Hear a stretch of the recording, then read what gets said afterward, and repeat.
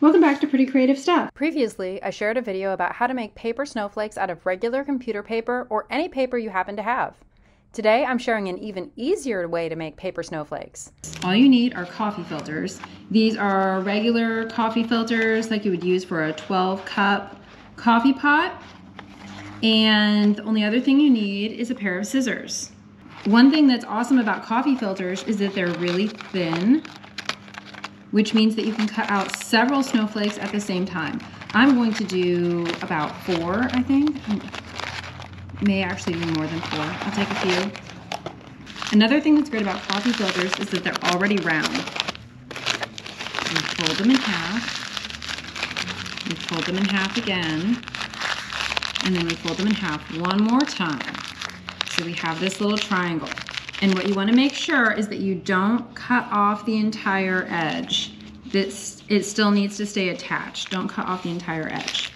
But let's see, for these, I'm going to cut off the tip and I'm going to cut some shapes. You want to make sure some of it stays attached. Okay, so there we go. That looks kind of weird, huh? Let's move the mess out of the way. Let's open it up. There's no wrong way to cut a snowflake. So there we have it. There are snowflakes, and I cut several of them at the same time.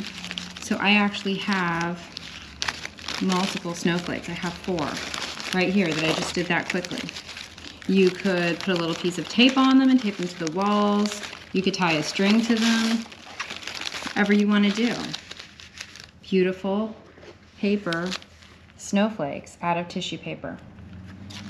But you know what? It's not just tissue paper. It's out of a coffee filter.